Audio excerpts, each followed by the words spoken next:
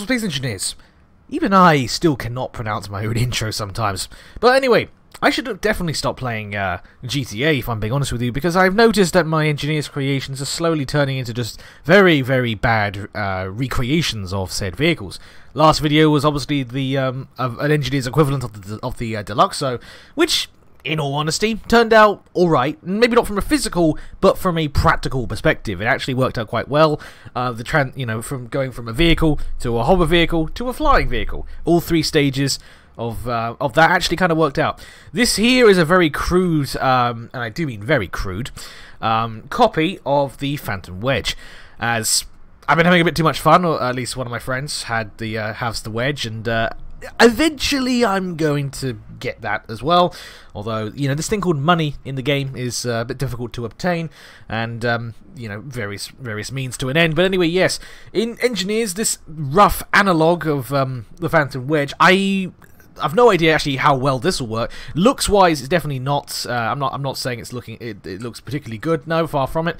Although I did utilize the fact that we have a bit more. Well, I can play around with blocks here, and you can kind of tell the front of the cab itself pretty much does. Like I've entered the right-hand seat. It pretty much seamlessly curves from the Wedge itself, because obviously the Phantom Wedge is just a truck cab with a big fuck-off wedge attached to the front here, and in this case, you know, utilizing the angled blocks, and it actually worked out alright there. So if this thing works, which I don't know, I do have a rather large test subject in one of my pickup trucks, and I will be attempting to wedge it, as it were. Now, let's just say I'm going to be utilizing, obviously, the shield mods, just so the Wedge doesn't, you know, blow up, because, well, the physics engines from GTA to Engineers are worlds apart, as we know. And trying to imitate a Wedge to get a vehicle out of the way is probably not going to work.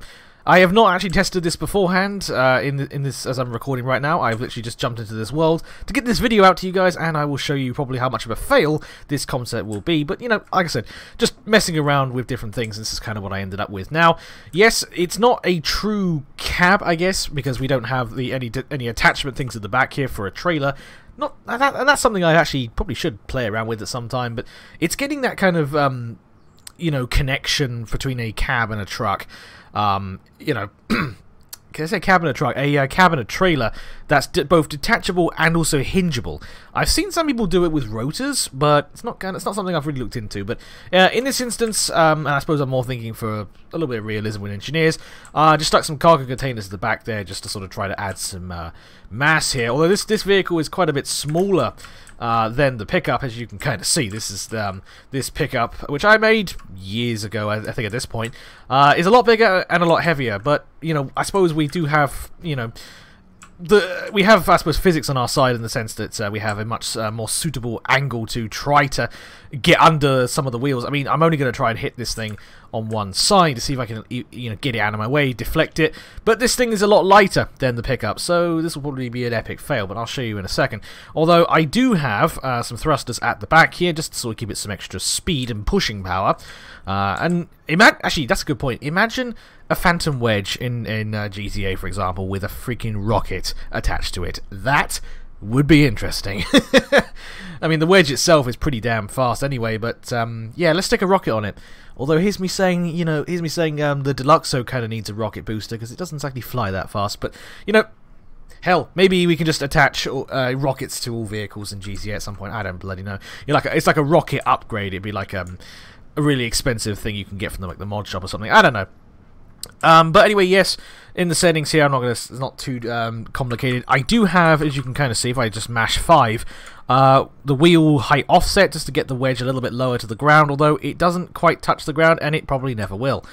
Now, let's back this thing up here and give this a try and see if we can wedge it. I'm not going to beat around the bush for too long because this is a very gimmicky vehicle.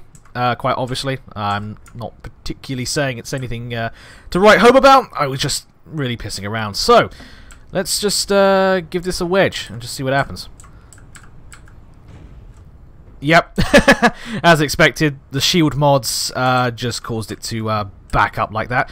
Although, if I do get underneath it, I can actually just push it out the way, but it's not quite like the Phantom Wedge in let's say Engineers, in GTA, where you just drive at vehicles and shit quite literally gets out of your way. I'll try one more time actually, but we do have a nice side-on angle here. I would note both vehicles are shielded, and energy shields, when they kind of interact with each other in terms of any impact, well, they kind of glitch out a little bit, as you kind of see. But anyway, let's try a side-on impact. Yep, we just ended up with not particularly much of an impact, but you know, I can sort of keep just pushing it out the way. I mean, the thrusters do help. I think if this actually, I got it kind of stuck on me now. Get out of my way! Get off me, you stupid thing. I think if we were on a much lower gravity planet, I'd be tempted to do a gravity drive, as some people have said in previous videos. Do gravity drives actually work on planets? They do, as long as said planet, or more preferably moon, has less than half a g of gravity. Because I think it's about 0.5 g's of planetary gravity will override artificial gravity.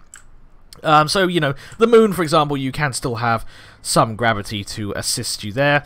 And at least with gravity drive, gravity drives just have more pushing power, especially in this application. But anyway, I suppose I'll just give you one quick view from the cockpit's perspective of me ramming into something. Oh, actually, that actually worked. Whoa, oh god, I think I got the vehicle glitched. That's not... Hold on. That's not how that works. We have a slight glitching into the terrain there. Wow. Okay. Well, you saw it on camera. That was not that was not intended. It's literally just stuck in the ground by like one block of its like bull bar or whatever they're called at the front. But yeah. Anyway, one thing just before I wrap the video up, I'll just show you the mass difference. Like if I actually get in here, this thing is about 50,000 kilos without any weight inside. And this particular vehicle is only 42,000. So actually, I stand corrected. It's not that much lighter, the Wedge. But you know, how did I don't quite know how I managed to do that. Let's just unglitch yourself, would you? Unglitch yourself, and then get me probably stuck. It looks like. Can I? Am I able to right this vehicle, or have I just got it completely wedged? Oh jeez. Yeah, okay, this is wedged. This is wedged to some degree. Anyway, I wedged the Phantom Wedge. There we go. So I'll leave it at there. I'm not going to ramble on for any longer than I have to. But yeah, okay. It was more of a fun thing to experiment with, but practicality, and especially with how the physics works, no, it's not going to work. Ramming any vehicle at that kind of speed in Engineers just results in things getting destroyed rather than actually getting deflected, as you would probably expect. Although, in saying that, it kind of worked, but actually not at ramming speed. It actually seemed to work better when I was actually travelling slower. But, you know, like I said, just pissing around. I was pissing around with a very silly concept, let's be honest. So, yes, I'm going to shut up now, because I'm losing my train of thought. So, yeah, like I said, let me know you think this random thing down below in the comments. Leave a Discord. This is a description as always, as you know the drill by now. So, thank you for watching. I'll see you all in the next video.